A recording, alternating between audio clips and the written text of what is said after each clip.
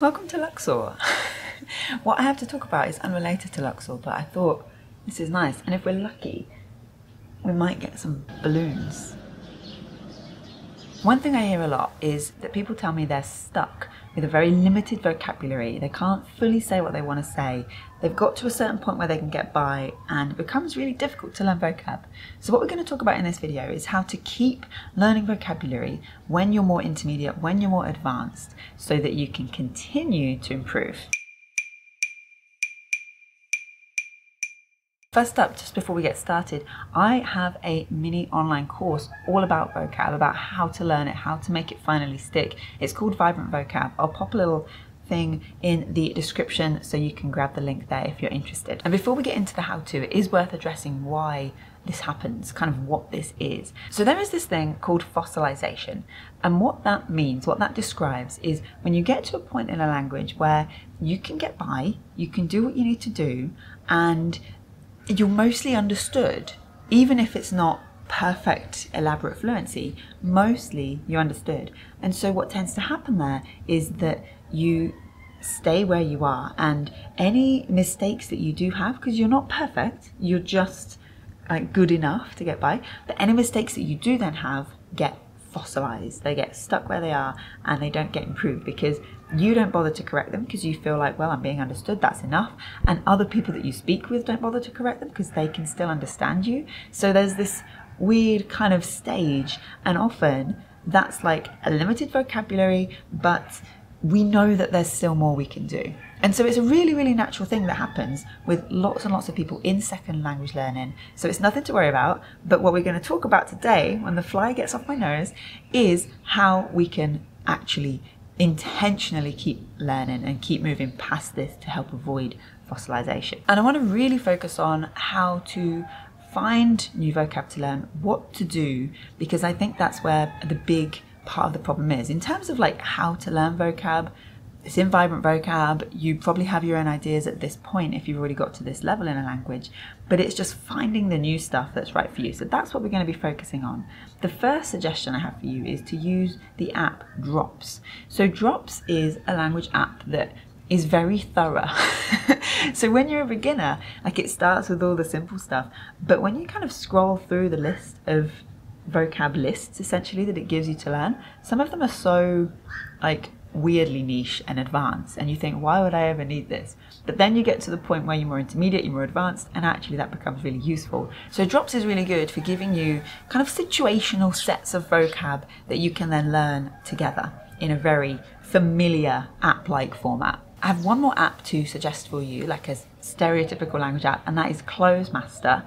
There are so many flies here today. Closemaster is great at this level because it gives you the full sentence and you put in the blank. And again, it's one of those apps that if you try as a beginner, you might think, this is never going to help, this is never going to get me fluent. But actually, when you get higher up in that level, it becomes really, really useful. The other great thing is that you have these different levels for a lot of languages where things are kind of layered out in the most common words, frequency word lists, and fluency fast track, and all of these different ways that you can order words, and you can even add your own. They have this great additional AI feature too, where you can tap this explain button after a sentence, after you've had a go at a sentence, and that will give you this explanation of the whole sentence. So as you're more intermediate, as you're more advanced, you can tap through to each word, you can understand more about how those words are used in context. Just really, really useful tool. And my third suggestion is kind of half app, half website, because it's mostly used on the web, but there is an app version that I've discovered that's really, really useful. Maybe I think I'll talk about it on its own one day, and that is Wikipedia. So reading Wikipedia is something that I love to do in lots of different languages because it gives me something that I can, well, it gives me so much choice of what I want to read about, but I get to choose if it's something random, if it's something specific related to the vocab topic I want to improve, if it's something that I'm interested in. You can have a little look around, you can find so much that you can be reading. And if you're on the app, you can of course click and translate individual words. Depending on the language and your phone, you might be able to click the sort of auto read feature to hear the whole article spoken. So yeah, a really underrated resource that can give you more vocabulary, especially around specific topics that you want to practice. And again, on the theme of finding something that interests you, listen to podcasts. So it's not just about finding vocab through reading. Listening is also really useful because, of course, when we speak, we're basically 50% listening. We need to understand what's being said to us. So it's a really important skill to continue to practice as well in our learning. And so when we do vocab practice, we should absolutely bring in some listening. So finding some podcasts about topics that interest you, about topics that you want to expand your vocab on, can be a really useful tool. And podcasts specifically, because you can repeat little sections, you can slow them down, you can do all of these little tools and tweaks that you can't always do with other resources. Find synonyms and antonyms. So one of the easiest ways to expand what you can say and be more specific, because I feel like that's the big thing when we're learning new vocab, is we often end up saying good when we want to say, wow, that was wonderful, thank you so much. And so we just go, good, which is fine as a beginner, but as you want to advance and you want to be more specific and say exactly what you mean, synonyms and antonyms is where things really begin to expand. For example, you can probably already say I speak, as in I speak French, I speak English, but can you say I shout, I whisper, I murmur? And what are the subtle differences between all of those words? So learning that and understanding that is a great way to intentionally expand your vocabulary. Take a lemma approach. So lemma is a fancy linguistics word, and it basically means like the root, the core of a sort of word group, if you like. And then you have these things called lexemes that come off from that root lemma. So I'll give you an example. So eat, let's say that eat is a lemma, and then we have ate, eating, eaten, eats, all of those variations that are the same broad meaning, but just with those little tweaks, those little specifics. That's what we're talking about here. And this works really interestingly in different languages. So for example, with Arabic, you have those 3 consonant patterns, right? So where KTB is always something to do with writing. So for example, kitab meaning book, maktab meaning desk, that sort of thing, right? So you can be learning specifically those patterns or those roots, whatever it might be in the language that you're learning, and then intentionally learning all of those expanded words connected to that. In Spanish, in French, this now means it's time to learn all of those verb conjugations. Have fun! And finally here, use 3 lists. So everything I've suggested so far is pretty much intentional vocab learning. It's when we're really making an effort, we're going out, we're trying to find the new words that we want to learn. But there is also space and definitely a benefit to incidental language learning. So when I talk about incidental language learning, I'm thinking of the stuff that happens unexpectedly. We're not intentionally learning vocab, we're doing something else, and we just happen to come across new words. So for example, you're listening to a podcast, but not with the intention of finding new vocab, you're just listening, right? And then you come across some new vocab.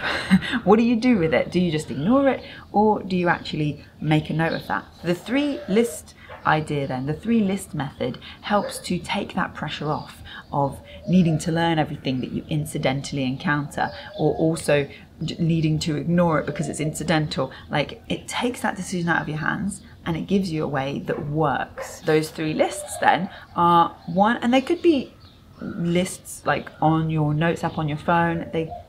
And this could be lists like a notes app on your phone. It could be a little physical notebook times 3, or maybe if you have one of those that has 3 little dividers in it, that could work really well too.